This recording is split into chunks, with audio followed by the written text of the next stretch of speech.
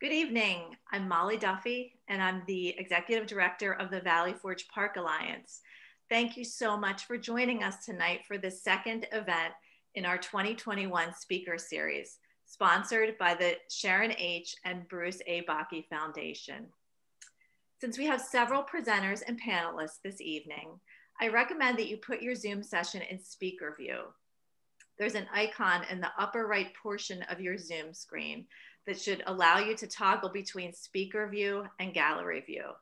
Speaker view is less distracting as it allows you to see only who's currently presenting. There's also a Q&A chat during our Zoom webinar that can be used to submit your questions. The Q&A chat icon is on the bottom portion of your Zoom window. Feel free to use the Q&A chat anytime during the event. Now I would like to introduce our moderator. Susan Falciani Maldonado is the Special Collections and Archives Librarian at Trexler Library, Muhlenberg College. She works with students in and outside the classroom to increase their primary source literacy using special collections materials. She's particularly interested in the use of college history as a lens through which students can examine historical events, culture, and society. Additionally, she's responsible for exhibits, outreach initiatives, collections maintenance and processing, and digital projects. Susan holds a bachelor's degree in history from the College of William and Mary and a Master of Library and Information Science degree from Rutgers University. Welcome, Susan. Thank you, Molly. I am delighted to be here this evening to have the opportunity to serve as the moderator for this book. When the opportunity arose for me to be involved this evening, I was so excited, not because I'm necessarily an expert in the Muhlenberg family, but because I am hoping to be, and I'm engaged in several projects that I'm hoping will make some resources that Muhlenberg College holds related to the Muhlenberg family, including General Muhlenberg, more accessible for researchers and for the public. And actually, it's something that we're hoping to start a crowdsourcing project that others can be involved with as well. And so very graciously, our organizers this evening have allowed me to share one or two slides just to give you a little bit of an idea of the nature of some of that projects and the holdings that Muhlenberg College has related to the Muhlenberg family. So we're in possession of a large collection of family papers. There's about 4,000 pages in total, 1,900 unique items. And these are materials that have been held by the college since 1976. The content is largely related to primarily two individuals. There are papers, and I have an example here actually of something written by General Pete. You'll hear me colloquially refer to him that way because he's kind of an unofficial mascot of our library. So he's somebody that we mention and we talk about a lot. But we do have a few pieces from some of the primary original members of the Muhlenberg family, including Henry Melchior Muhlenberg, the patriarch of the family, and several individual pieces from some of that first generation of the sons. But most heavily, what the collection involves is the papers of Henry Augustus Philip Muhlenberg, who was a congressman and the first ambassador to Austria, to Vienna. And also his son, who actually is the author, who I believe Mike will be mentioning this evening, who wrote the first biography, The Life of Major General Muhlenberg. And there's a lot of really amazing family material involved in there from various members. Of course, it's a vast family tree. This material has been digitized. In the 7 years that I've been at Muhlenberg, I knew that I wanted to do things with these papers, but so I had student workers scan them, and there's metadata that has been completed on them. But in terms of really making them searchable and accessible to researchers, we're not quite there yet. And so it just so happens that over the next few years, we've prepared a project that we hope will involve really getting some intellectual control over the content of those papers that will then make them more accessible to researchers. Content just from what we know, there was a hotly contested gubernatorial election in Pennsylvania in 1835 that Henry Augustus Philip Muhlenberg participated in, and it devolved into splitting the party. And it was the wolves, it was Governor Wolfe and the wolves and the mules. So there's a whole area around that. But really there's so much content written by women in these collections about children, about housekeeping, about political affairs, about the ambition of their husbands and whether they should make certain choices in terms of their careers. So there's a lot of content to be examined from social and cultural angles, as well as the political content. We're hoping to be awarded a grant in the coming year that will allow professional archival processing of the collection, so that we'll be able to create a finding aid in that first wave of traditional access for researchers. But in the more near term, we're in the process of putting together a crowdsourcing transcription project that we hope to be launching in December. And that is something that anyone on this call, or we're hoping for students and alumni, it's going to be a long winter and we're not supposed to be going out a lot. So this is something that I hope that the historically minded among us might get a kick out of. And ultimately, once we have established more intellectual control over the collection, we hope to, and I've spoken with some of these institutions, try to create a portal of some kind that will bring together access to Muhlenberg family material that's held at other institutions, largely in Pennsylvania. And so I'm going to stop talking now, but I just wanted to share that if anybody is interested in that crowdsourcing project, I will be sharing that on our different social media accounts here. And if you'd like to email me to find out more about it, you are welcome, of course, to do that too. And as I said, his face appears all over as we had our masking mandate across campus this year. So I am going to stop sharing.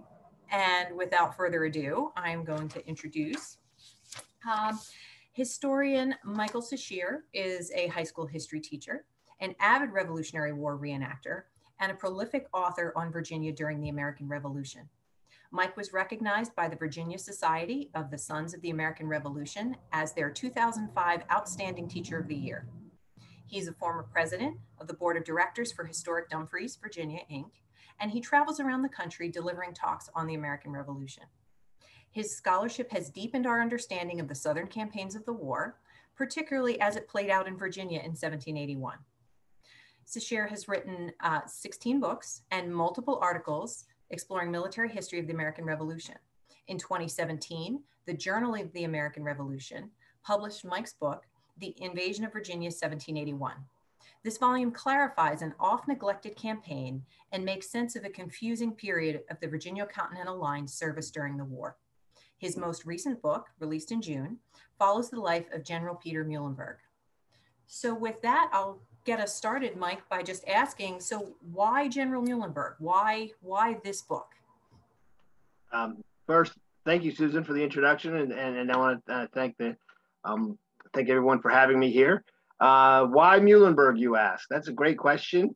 Honestly, General Muhlenberg, John Peter Gabriel Muhlenberg, was a man who seemed to fit in two locations. You know, I came across him a lot in my research on Virginia, but he seems to be more of a Pennsylvanian, and he was a big mystery to me. But he was also one of Virginia's 4 brigadier generals during the Revolution. And what I did is, I've been writing now for almost 20 years. And when I finally came and looked at him as a potential topic, I noticed that really there hadn't been anything in the last 100 years, 150 years of note about this man. Whenever I pick a topic, I do it primarily because I want to learn more about him myself. So that's what happened there. I started to dig a little bit. Then I had to decide whether there was a story there, and there sure is. There's a great story with General Muhlenberg. And so off to the races I went. And I'm proud to say now we've got, between myself, Dr. Harry Ward out of Richmond, he produced a couple of biographies on General George Whedon and General Charles Scott, and then I did William Woodford, and then I went off and did Muhlenberg. So we've got all the brigadiers covered now, at least for a generation or so. And so that's, you know, there's just, I've got this passion to share. I think it's the educator in me. I want to learn myself, and then I want to share it with folks. And I think General Muhlenberg, the service he gave to the country, not only in the war, but also in politics later on, which I really don't write about because I'm more of a military historian, but he definitely deserves to be remembered. And that's why I'd say I wrote the book. Should I go on with the presentation? Yes, please do. Okay, I'm going to go to share screen now and tell you all about what I learned about him. So, I've been doing this now for several months, so you'd think I would be flawless at it. All right, here we go. General John Peter Gabriel Muhlenberg. Hopefully you can all see the different images there. There's on the left is my book.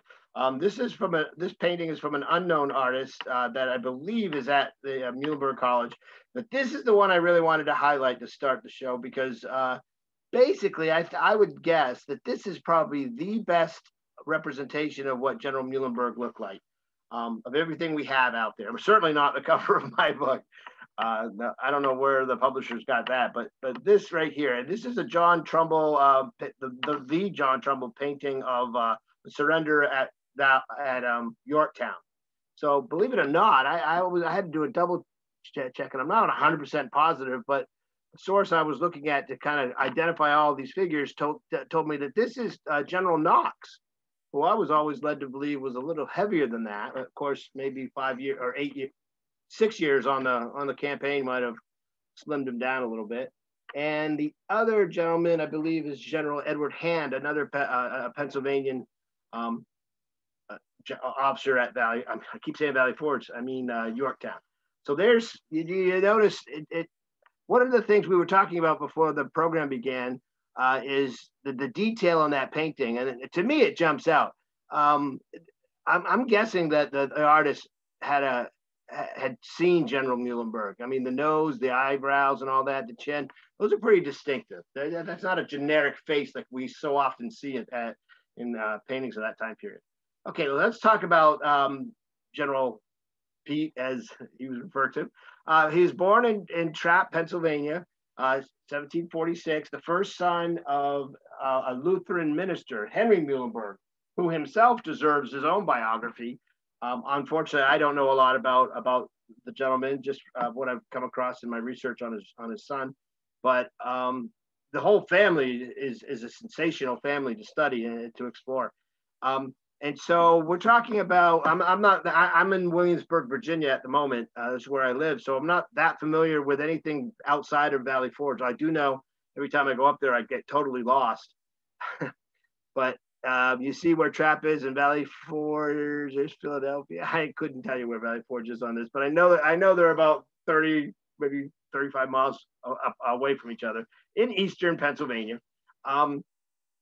Now, what I want to talk to you about, I've got some quotes that I think I'm going to have you read as I read them out loud too, because there's some pretty fascinating quotes. So Muhlenberg's the first son. The information I get, and a lot of my early source, there's very limited sources early on in his life. They come from the biography that a great nephew wrote, Henry Augustus Muhlenberg wrote or published in 1849. You always got to take those kind of sources with a grain of salt, of course.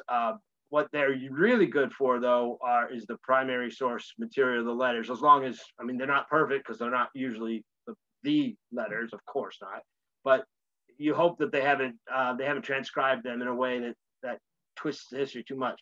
But what the nephew or the great nephew talks about is Henry grew up as a kind of a kid that loved the outdoors.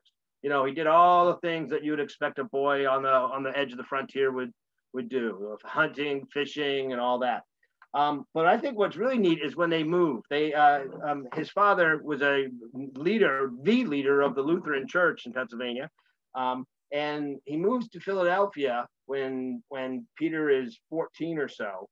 And you get this letter soon after that, soon after they move. I think it was 1760 when they moved to Pennsylvania at 14. Now Peter's 16. And I want you to read this letter because it's I mean, every parent can relate. I write in great anxiety. This is the father writing about Peter now. I write in great anxiety on account of the corruption among the impudent and emancipated youth of this city, Philadelphia, and I am not able to provide for his welfare, Peter's welfare, any longer. It would be a great scandal and offense in my position and to the ruin of his soul if he should fall into wild ways. Is there not an opportunity among the members of your church for him to learn surgery or even an honest trade? Now he's writing to individuals across the ocean in Europe and England when he writes this letter, but he's looking for help to kind of tame his wild son who is starting to kind of get unmanageable and all that. And what results from that is an apprenticeship in Lübeck, Germany. It's a kind of a twisted story, and his younger brothers go over there too, and they actually get to go to school. But I guess it's time for Peter to learn a trade, and so he goes along willingly. He's all for this. He's going to actually learn. This is going to be his life now. And somewhere along the line, he seems to think he equates being a grocer with being a druggist. I guess they went hand in hand, much like today, right? You go to the grocery store, you got the pharmacy right there, and so that was his destiny, so to speak. But and he signs a 6-year indenture. So for 6 years, he's going to work under this. He's going to be under the kind of care of a druggist. I'm sorry, I should say a grocer in Lübeck, I believe is how you say it, Germany. But what he finds instead is disappointment. And he's there for almost 2 years before anybody in his family or some of the guardians looking out for him kind of indirectly start to realize that this situation was not how it was originally intended or presented. And so this is a letter. I don't know how to say the gentleman's name that he writes to, but this is a letter that Muhlenberg writes after inquiries about how he was doing. And so this is what he writes. Read it. Just listen carefully. I consented joyfully to the 6 years because at the time I had a great fancy for business. But as it has turned out quite differently, I leave it to your honor's opinion if 6 years are not too many. And that is a long indenture. Or apprenticeship, I should say. It is really true that last winter I was obliged to wear one shirt for from 4 to 6 weeks because I only had 2 and because my clothing was very bad and we had to stand the whole winter long in an open shop and I was obliged to suffer from the cold. All right, and so there's more in my book. There's more detail. Apparently, he didn't get along with the mistress of the household, and so there was a little tension there too. But this next part, this is a continuation of the letter. I know it's a lot, but it's such great stuff. I just had to share it. Your honor knows very well that there is not much to be learned in a grocery store, and I assure you that when I had been here 4 weeks, I knew as much as I do now. This is 2 years later. 2 years later. For when I learned how to pour out a glass of brandy and to sell a little tea, sugar, etc., I had learned everything. All right, I won't read the bottom part, but what he basically says is that the man in charge, the shopkeeper, he does all dispenses all the drugs, and so poor Peter's not learning any of that part of the trade. All right. So what's happening is now that the authority, so to speak, or his guardians are aware that he's upset, their process of kind of renegotiation begins. And a deal is struck where they're going to shorten his stay, his apprenticeship, by 2 years.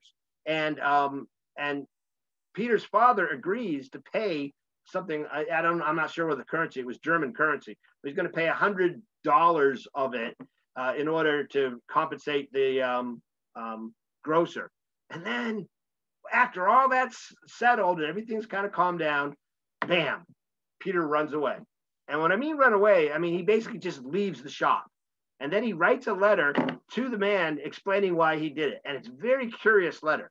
He says, my dear Herr Niemeyer, you will be not a little vexed when you hear that I have gone away so unexpectedly. I think he left at 3 o'clock in the morning.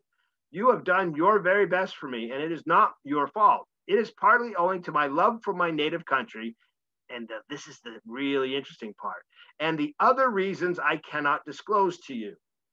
What could those be? I don't know. You know, he basically says, and everybody likes to just kind of just assume, oh, he was homesick. He was homesick. He certainly wasn't happy in that position. But there's something else, something big that he can't talk about. And it's just very curious. I have enlisted as a cadet among the Englishmen who are going into garrison in America. I now humbly entreat you not to injure yourself, and please accept that it's done. So he joins the 60th Royal American Regiment, who are recruiting in Germany, and they're going to go to garrison duty in Pennsylvania, I should say in the colony. And so basically he joins up and becomes a secretary, and then gets sails over to America and all that. And as soon as he gets to Pennsylvania, he's discharged. That's it. That's the extent of his military service, and that's kind of an important point to kind of put away for a second, because I'll come back to that. Now, I'm going to tell you one more thing. I'm going to pause for a bit for some questions, but his father's reaction is classic. When his father finds out that his son, who must be 18 or 19 now, has gone and done this, look at this reaction. I see today, the 9th of December, with sorrow that my eldest boy has allowed himself to be overcome by the world of the flesh and the devil and gone headlong into destruction. It mortifies and bows me to the ground with shame. If my boy had played me this trick here and enlisted, I would have sold him as a servant until his majority, 21, and have put him in the house of correction. Ooh, that's Pastor Muhlenberg, very angry in 1776. Luckily for Peter, when he gets there, his father forgives him, pays whatever expenses he has, gets him discharged from the army, and then takes him back into the family. And before you know it, Peter's off and running with the church, it really does find his calling in the church. And so I'm going to pause right here now. I don't know how we're doing for time, and I don't know. Okay, it looks like we're doing pretty good for time. But if there are any questions, there are not right now, but I would like to encourage the audience, if you do have questions, we're going to pause like this a few times throughout the talk, and Mike is happy to kind of answer as things come up. So I definitely encourage you to put questions into the Q&A chat, and we'll stop and answer them as they come. So, and we're doing great on time. Excellent. All right. So what happens now is apparently Peter Muhlenberg is a natural. He's just a natural speaker, and he becomes almost somewhat of a sensation in that area of Pennsylvania. And he marries a potter's daughter, Hennermeyer. And then what happens is a gentleman from Virginia, from the Shenandoah Valley, where there's quite a few German settlers passing through, makes inquiries of any minister in the area that would be interested in transferring to Virginia, who could speak both English and German. They're looking for a bilingual minister. And word reaches Muhlenberg, Peter Muhlenberg, and he's interested in this. This is an opportunity to have his own parish and such, but there's a catch. They want, in Virginia, of course, basically there's no freedom of religion. There is a state religion. It's the Anglican Church. And so it would make, although there's quite a few Lutherans in the Shenandoah Valley, the Anglican Church is still essentially an arm of the government there. So to make life easier for all of them, they want an ordained minister of the Anglican Church. Well, Peter Muhlenberg agrees to go over to England and do whatever he has to do there in London to be ordained by the church, and then he returns to the colonies. And before you know it, he's moving down the old wagon road to Dunmore. And you see right here,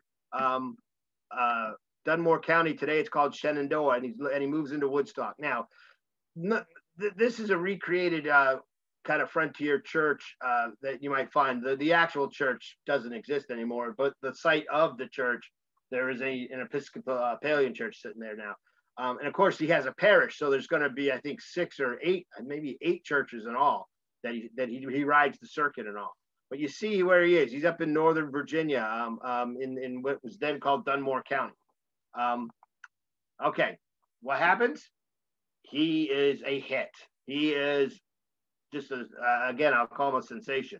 very respected clergyman, becomes a justice of the peace, which is a very interesting kind of step, you know, a magistrate, so to speak. And then when all the political disruption occurs in 74, 75, you know, the intolerable acts and the reaction to the crackdown on Boston, he ends up being the chairperson of the county committee. He's 2 years transplanted. Now, I suppose there are a lot of transplants in Dunmore County, so maybe you don't have kind of a prejudice against these newcomers the way some communities might. But nevertheless, that's a meteoric rise, you know, to a very respected position. So he's now on the county committee, chairing the county committee that's dealing with Dunmore County's reaction to the Intolerable Acts. Okay. He also chairs the Committee of Safety because, you know, after when the First Continental Congress meets, they basically come up with a boycott, and then all the counties are supposed to impose that. And so there he is. He's mixing politics with religion, which actually causes a little bit of stress among with his brother, his younger brother, and perhaps even his father. I'm not sure about the father, but back home, they don't think you should be mixing the two. Okay, in 75, Virginia starts holding, well, they held one in 74, but they hold these series of special conventions. And each county sends 2 representatives to them because the legislature's been disbanded by the governor of Dunmore. And so Muhlenberg is picked to go to the 2nd and the 3rd and the 4th, and he probably would have been picked to the 5th, but by then he had been picked to be a colonel in the new kind of regular army that Virginia's raising. So, oh my God, so now all of a sudden this guy, 29 years old, just 29 years old, and he is now a colonel in the Virginia regular forces. And it's a special unit. It's called the German Regiment. Now, don't misunderstand that, because they're not all German soldiers there. There are quite a few German-speaking soldiers there, but there are also quite a few Irish soldiers or English-speaking soldiers in there too. Well, he's going to command this. I'm fascinated at this decision because his military experience is pretty limited. His stature is big, but he's only been around for a couple of years. And yet he gets command, and now we head toward probably the most famous incident amongst a lot of folks, at least, and that is the farewell sermon. Okay, so let's work on let me pause for a second before I get into the details of this. I'll ask if there are any other questions. Any questions pop up so far? Yes, we did have one that was kind of right after your last pause. Yep. Someone would like to know, why was he discharged from the 70th when reaching America? 60th. 60th, sorry, it does say 60th. I don't know. There was no problem with it at all. That's a great question, really. How they let him go like that. I don't really have an answer to that. I don't know why he was able to kind of wrangle out of it. I mean, he was kind of brought in as, when you're a cadet, you're considered kind of a student.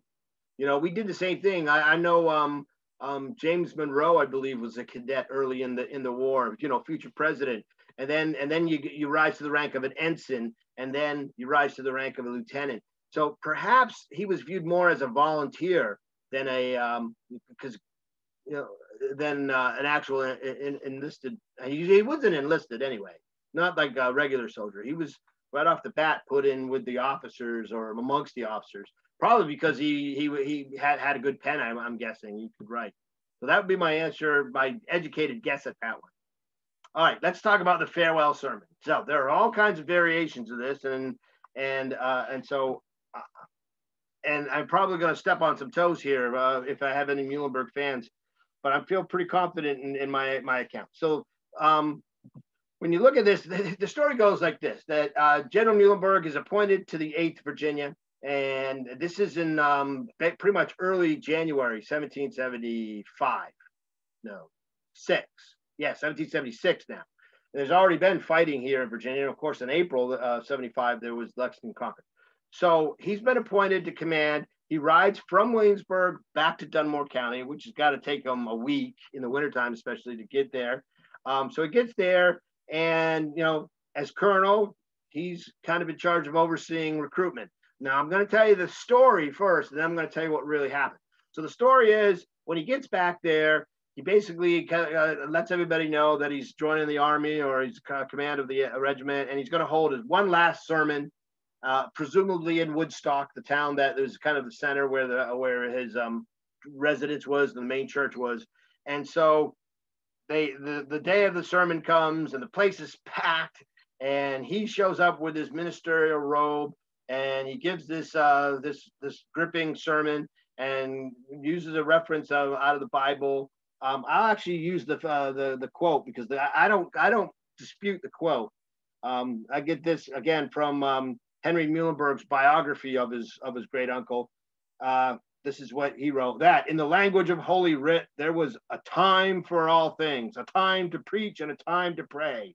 But those times had passed away, that there was a time to fight, and that time had now come. All right, so I don't dispute that Muhlenberg may have said that. I think there's a lot of support for that. What I dispute is the timing of it, and then the next day. Rips off his robe, and underneath it is a uniform.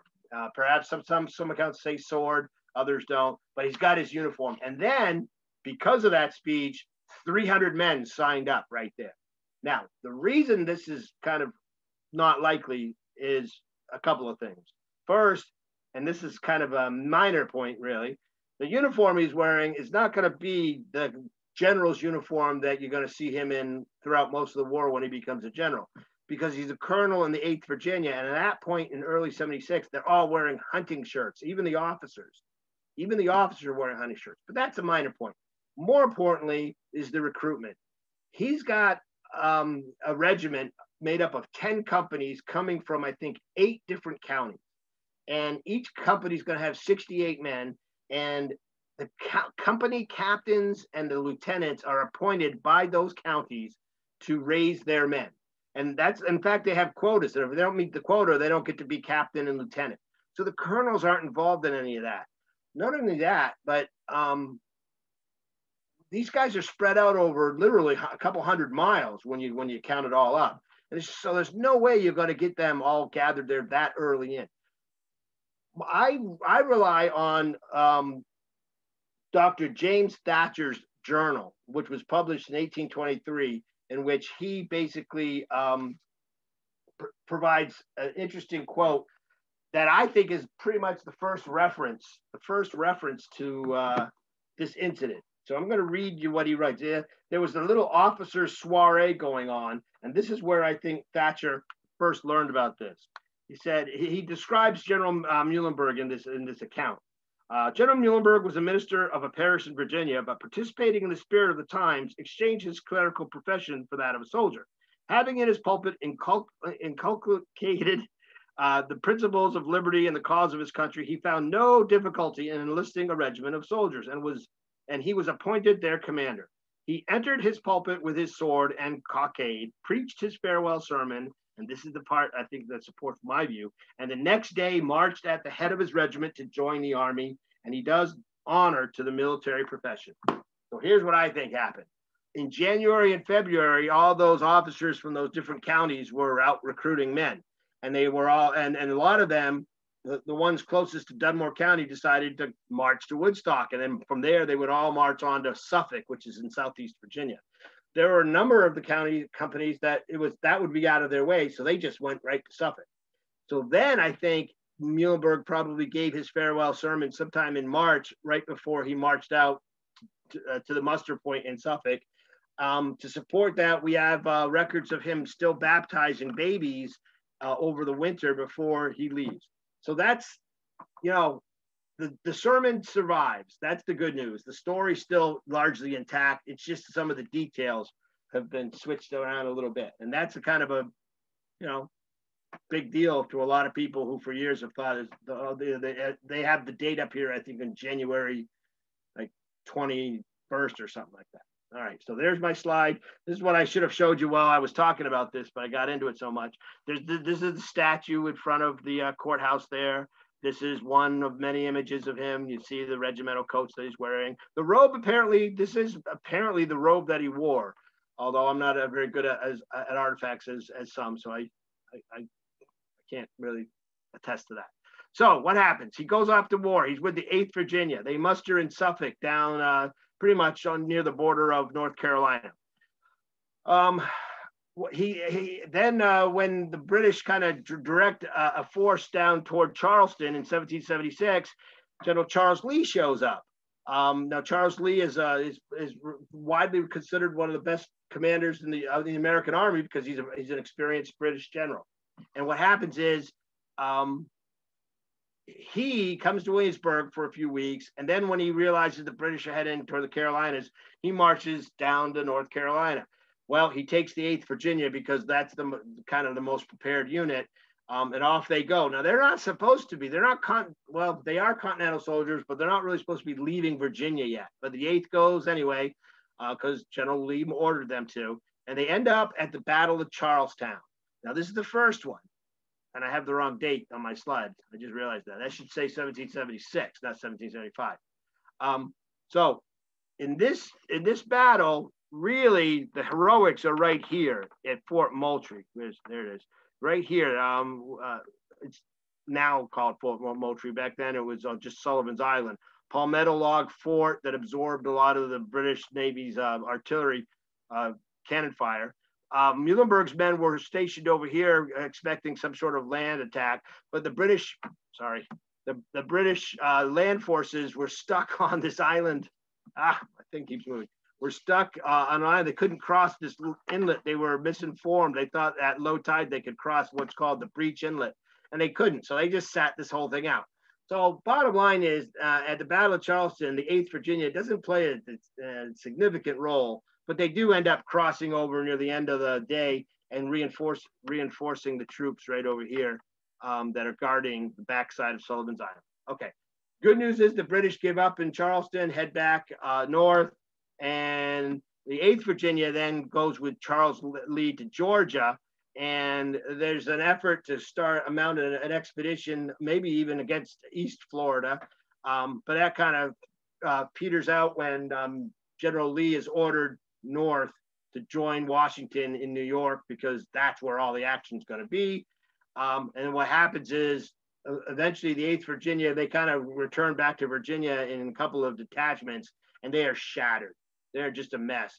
I think Colonel Muhlenberg also contracts malaria while he's down in the South, probably in Georgia. And that's going to kind of be a problem for him for the rest of his life, really.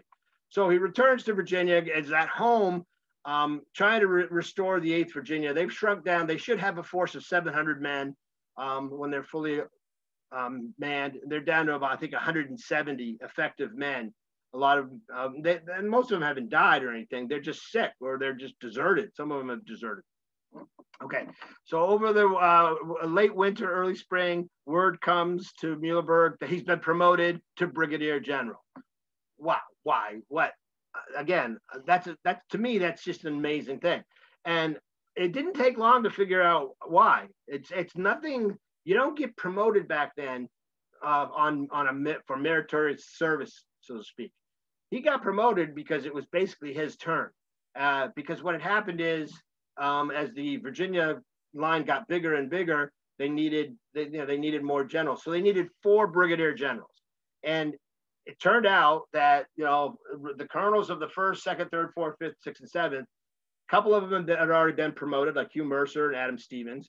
And several of them had quit or resigned for whatever reasons. So the 8th Virginia was the next in line. The colonel of the 8th was the next in line in terms of supremacy there. And so he became the highest ranking brigadier general among the 4 brigadiers in the Virginia line. Okay. So he commands the 1st, 5th, 9th, and 13th Virginia Regiment. All right. So he goes up and joins the American Army now. They had gotten through Trenton and Princeton. And all that, and then survived their first winter around Morristown and the hills outside of there. And now it's the fall campaign because General Howe just wastes the whole summer, and there's a lot of marching back and forth across New Jersey. But basically, we've got 2 significant battles that Muhlenberg and his men are involved with: the Battle of Brandywine and the Battle of Germantown. Now, I wouldn't say Muhlenberg plays a decisive role in either one, although Muhlenberg's regiment, I should say brigade now, remember 4 regiments, was his brigade and General George Whedon's brigade made up General Nathaniel Greene's division, and they kind of came to the rescue on the right wing. I'm not sure how well you are all familiar with the Battle of Brandywine, but basically the British Army flanked the American right. They marched around, they held them in position, they marched around, and as the American right flank was collapsing, and they fought pretty well for a while, but they eventually couldn't hold back. That's when General Greene's two brigades, Whedon and Muhlenberg, showed up. Now, we all know Whedon was there. There's great sources for Whedon. Muhlenberg's brigade, there's some people that claim he was there, but that doesn't make any sense. I don't understand why he wouldn't have been there. So I'm assuming he was there, but he didn't get into the heaviest of the fighting. But again, that's something that could be explored in more detail down the road. Battle of Germantown, he's still with General Greene's division. They show up late because they get lost, remember. If you remember the 9th Virginia, when I showed you the regiment he had, showed you the 9th. The 9th Virginia Regiment is the regiment that actually advanced the farthest in the American attack, and virtually the entire regiment got captured because of that. So there was plenty of fighting there for General Muhlenberg. So what happens next is Valley Forge.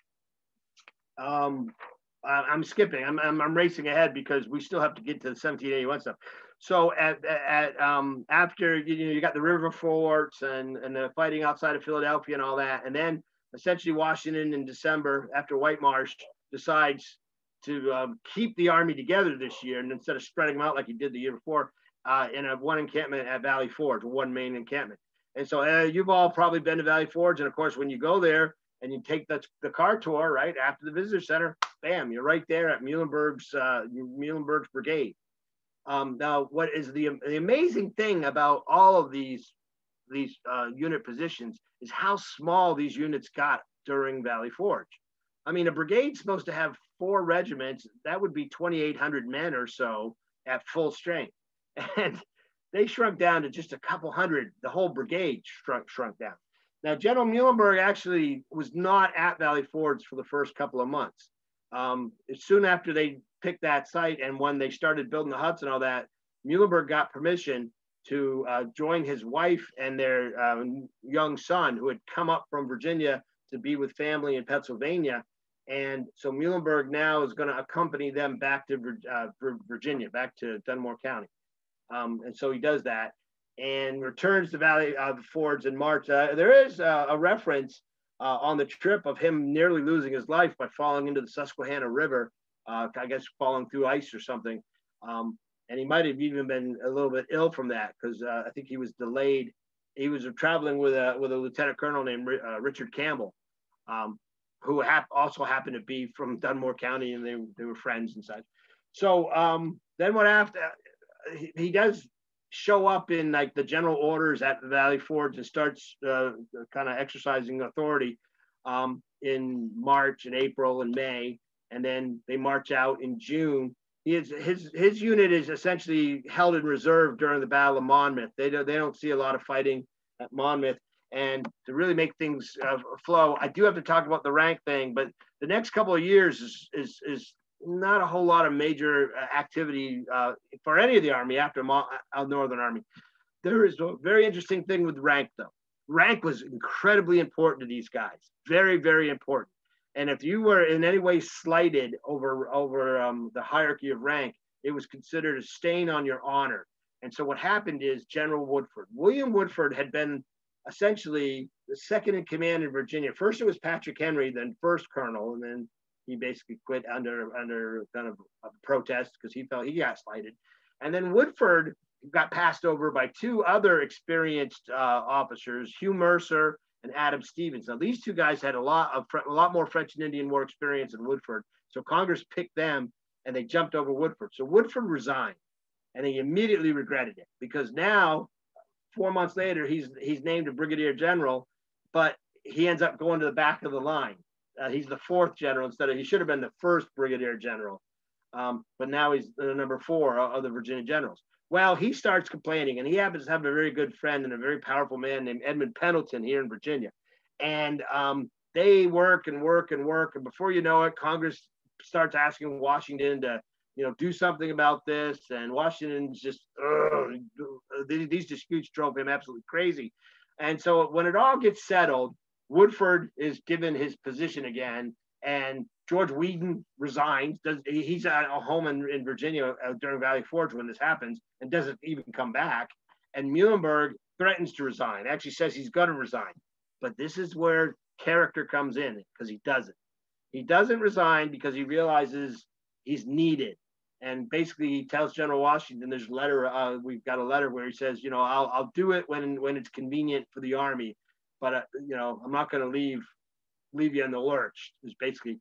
And so 2 years go by before the issue really comes up again. And when it comes up again, it comes up in late 1779, when the entire Virginia line is ordered south. And Woodford basically, now there's only two brigadier generals left. It's Woodford and Muhlenberg. I'm wrong. General Scott is around too, but he's down in the south. And so literally Muhlenberg, you just see General Muhlenberg, I will not serve under that man, because General Woodford is going to lead the entire Virginia line down to the south. Muhlenberg refuses to go. And this is where it looks like he's definitely gonna quit. And instead, an arrangement is made to have him go to Virginia and try to work on recruiting the strength. Okay, now I'm going to take another pause because I feel like I've been really rambling and I don't know what, we're getting close. So do I have any questions? Yes, there are 3 questions. Okay. The first one, are you aware of a reaction from his father and family on his becoming an Anglican minister? Great question, and I'm not aware of it, and I don't think it was an issue. It was a practical move. Oh boy, I would love to know the answer to that. Yeah, I'm sure there probably is, because his father, there's a lot of written material on his father out there, including a journal. So that'd be something I want to go and check out now, but I don't know. Getting these really good questions. I'm sorry I can't answer them. I know. I'm thinking of looking that one up tomorrow myself, because we have all the journals. I don't get any sense that anybody objected to that. They really objected. I know his brother objected to him being involved in the politics, the magistrate office, and the political aspect. He thought, you got to pick one or the other. You can't serve both. But in terms of the Anglican thing, great question. Sorry. Wish I knew. And the next question asks, so the 8th Virginia German Regiment, is that the same as the German regiment now in the Continental Line? Yeah, yes and no. It gets very confusing because apparently Maryland had a German regiment too. And I wouldn't be surprised if Pennsylvania did as well. And so it is very confusing of which German regiment you're talking about. That's why at some point the whole system starts to break down, and it's just impossible to even start calling them by numbers anymore. You just got to see who the colonel is to figure it out. So it depends. I'll say for that one is it really depends. There were several German regiments from different colonies, or I should say states now. So it all depends on where the specific situation that you're asking about. And we have one more. Did Peter have children? You mentioned one so far. And if so, did the family follow him in his travels? No, not the way you find camp followers at reenactments and such that do that, or in the war itself. He didn't.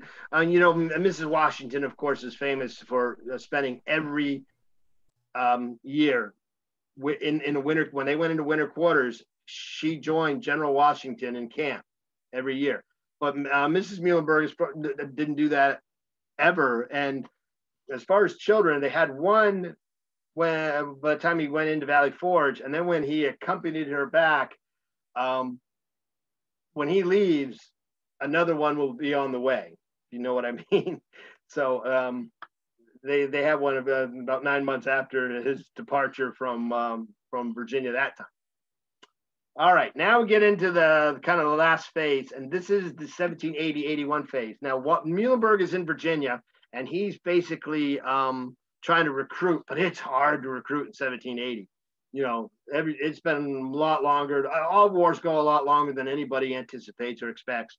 And so it's just really tough. And then the entire Southern Army is captured at Charleston, including the bulk of the Virginia Continental Line. Not all of them, but you know, most of the troops. So now you got to pick up the pieces from that. And Muhlenberg is the natural choice. He's the ranking officer now left, because Woodford is captured and will eventually die before he's even released. General Charles Scott was the other brigadier that was still around in Virginia line. He's captured. He had already gone down to Charleston before Woodford did. So Muhlenberg is busy recruiting. And then at the very end of 1780, General Baron von Steuben shows up, and he's a higher rank. He's a major general, so he takes charge. So the two of them work together. And in fact, when Steuben shows up in December, Muhlenberg finally gets a chance to go home. You know, he's been so busy kind of riding a circuit, going from different outposts in Virginia, trying to raise men. And the Virginia legislature has just ordered a draft and all that. And so Muhlenberg's trying to get these guys organized. Now Steuben's there in Richmond. Richmond's the new capital. They moved it from Williamsburg in 79. And so Muhlenberg basically is like, okay, you got this. I'm going home. And literally, as he gets home to Dunmore County, now it's called Shenandoah County by that, and they changed the name, Benedict Arnold shows up. Benedict Arnold, the traitor, had betrayed us in the fall of 80, and he's sent down to Virginia with a detachment or expedition of about, I think, 1,600 men. And he sails right up the James River, and essentially then lands and marches to Richmond and loots Richmond and burns some buildings in Richmond. And basically, he's just marching through this part of Virginia without any serious opposition. And so Muhlenberg quickly sends a message to, Steuben sends a message to Muhlenberg, we need you, come back. So I think he got to spend 3 days with his family before he jumps on a horse and rides as fast as he can to Fredericksburg. And you know, he's not even sure what's going on. And by the time he gets down to what's called Cabin Point, which is down here on the south side of the James River, Arnold has marched back to Portsmouth and kind of encamped. That's where he's going to stay, because he was told to, you know, raid and pillage and all that, and then set up a naval position, a sturdy naval post. So that's a close-up of that. And so what happens in January and February and early March is a very fascinating, a very interesting kind of game of, I don't know, it's a waiting game, but also a probing game. So you've got Muhlenberg over here in places like Suffolk. There's where Suffolk is. And you got to remember, unlike today where we can overcome bad terrain and ravines and all that, their roads are laid out largely based on the terrain. So if you got a swamp, you go around that swamp.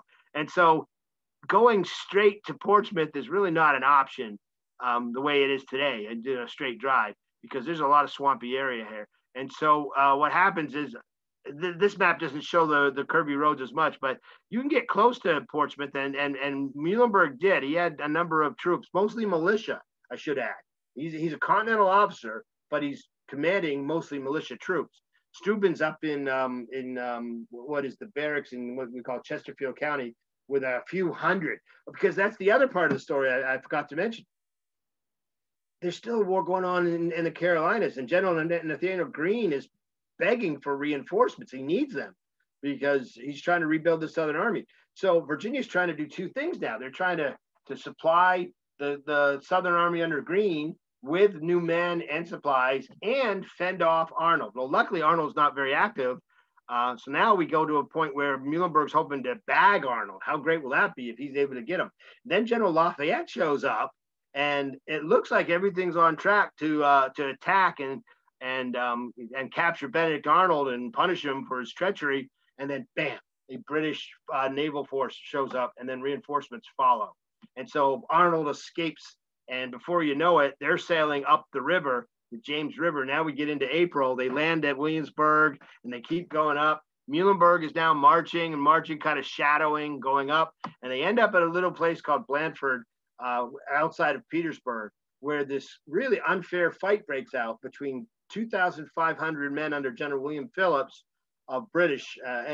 Arnold's up there with that, and 1,000 militia under Steuben and Muhlenberg. Now Steuben is probably not right there engaged. He's probably back here across the Appomattox River. But Muhlenberg, I believe, was right there in the thick of the fight. And although there's not a lot of casualties, the militia, which is kind of a rare thing when I'm about to say, acquitted themselves very well. They fought well. At Muhlenberg, there's a neat little quote from Steuben complimenting Muhlenberg for the action and his bravery and all. Okay, then what happens is General Lafayette with troops shows up. See, the first time he showed up, he kind of came down by boat very quickly down the Chesapeake and landed.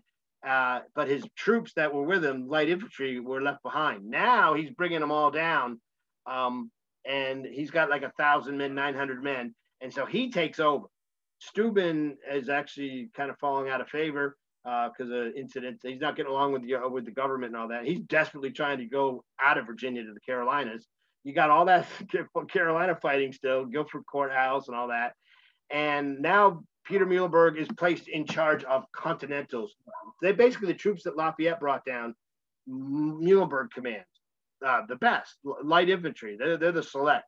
And so now we get this kind of May and June, which is hot down here in Virginia, just like it is in Pennsylvania. And there's a game of cat and mouse when General Cornwallis shows up with the remnants of his army in Carolina. He merges them with Arnold's and Phillips. And now you got 7,000 Brits in Virginia. And what do you have facing him? You got Lafayette. Well, now you got Muhlenberg's got Lafayette's light infantry of 1,000, and you got militia, which come and go, and they're not very reliable. So Lafayette cannot stand and fight. So what happens is this, you look closely, you find this map in the Library of Congress website there. Where's my cursor? There it is. And it's just this game of chase. They go all the way up to about 100 miles to Fredericksburg. And what's going on is Lafayette won't fight the British and Cornwallis, and he's hoping that General Anthony Wayne from Pennsylvania will show up and reinforce him and turn the table. What happens eventually is Cornwallis gives up the chase and redirects his forces over to Charlottesville, almost captures Governor Thomas Jefferson, does capture an important supply depot at a place called Point of Forks. Then he marches back down toward Williamsburg because he's kind of disconnected from his commander, General Henry Clinton in New York. And so he needs to find out. It's been months since he's heard any orders or any information. So he's heading back down toward the James River so he can then probably get information that's been sent to Portsmouth.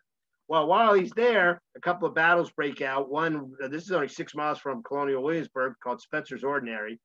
Muhlenberg is not involved in it, although General Wayne, no, Wayne's at Green Spring.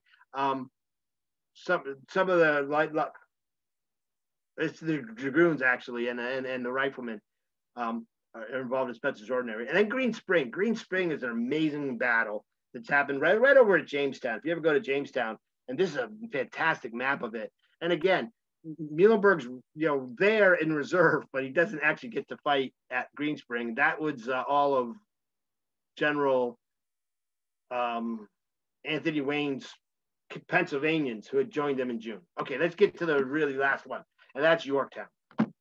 Because after Cornwallis gets his orders, he basically is told to find a place to create a winter harbor, so to speak, a safe harbor for the British Navy.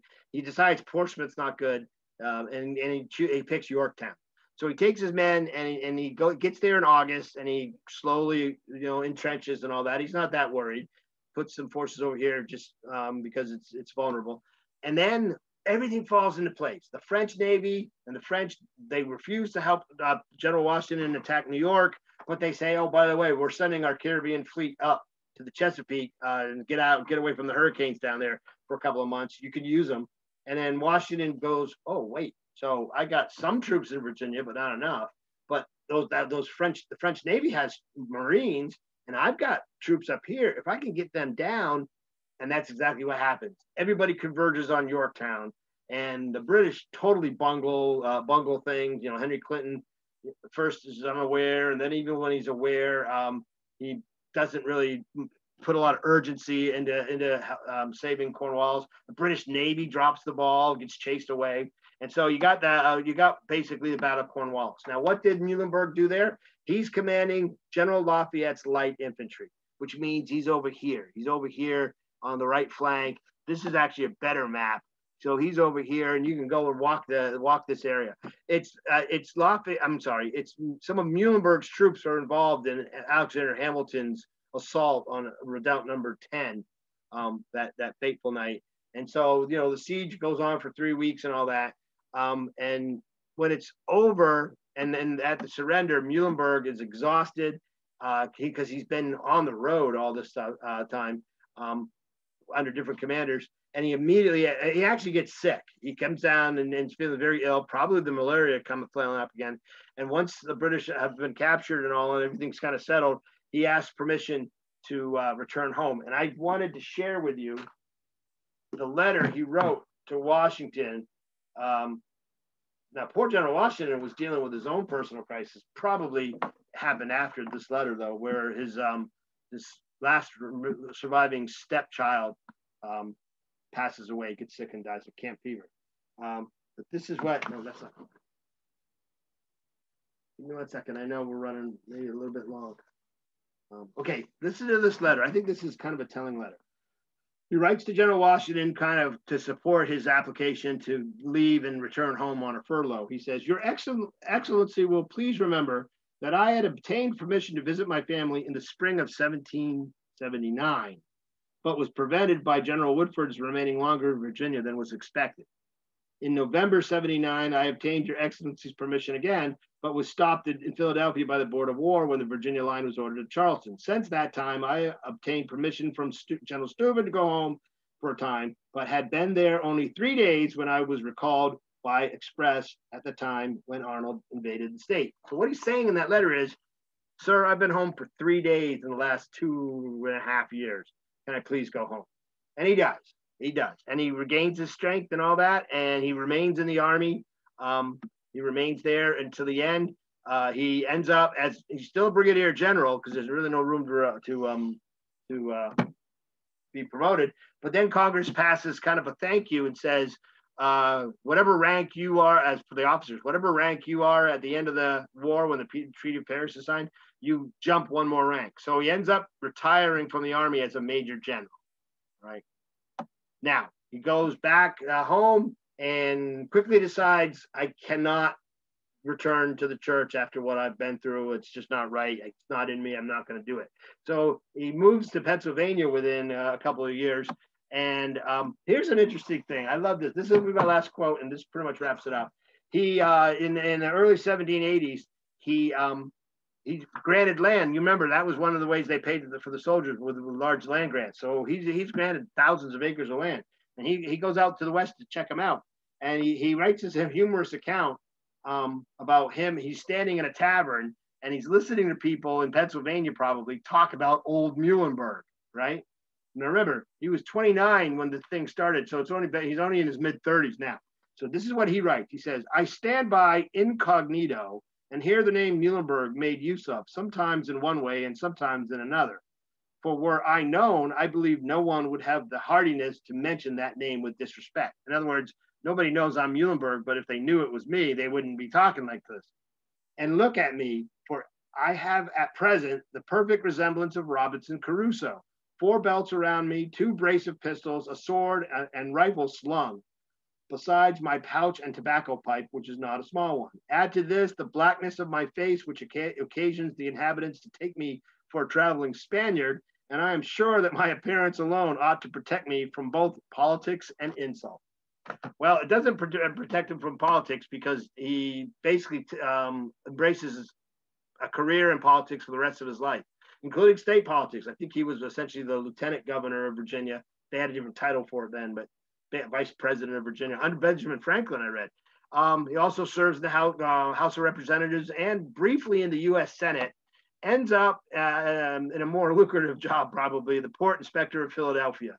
That's what he was doing until he passes away in 1807. I think he was 60 years old, maybe 61. It's on his birthday, but we can figure that out. And there you have it. That's my presentation on General John Peter Gabriel Muhlenberg. Oh, 801. Very good. We do have two questions right now in the chat. The first one is, George III was a Hanoverian king, and the British obtained military aid from a half-dozen German principalities. Did the Muhlenbergs or others within German-speaking communities feel undue pressure to prove their patriotism? No, I'd never come across anything like that. I don't think so. It's not brought up. There was a little bit of prejudice against guys like Hugh Mercer for being an Upper Briton, a Northern Briton, which is another word for Scotsman. So there's a little bit of angst about the Scots, but I don't think that was ever an issue. I've never come across it, so no. That's something that we ask about all the wars for the German-speaking, the Pennsylvania Dutch people around that region. We kind of look at that throughout the world wars as well.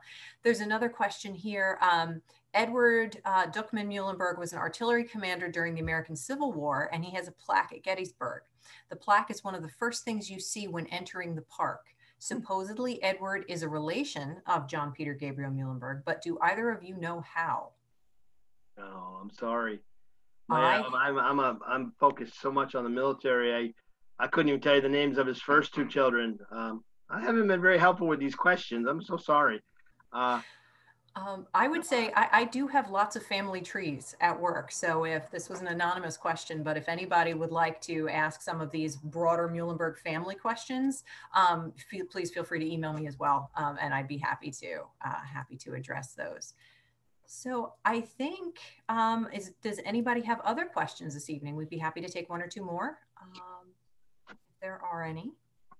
It is very strange doing this without having any kind of, you can't read your audience at all. I hope it went well. Well, okay. All right, there don't seem to be any new ones.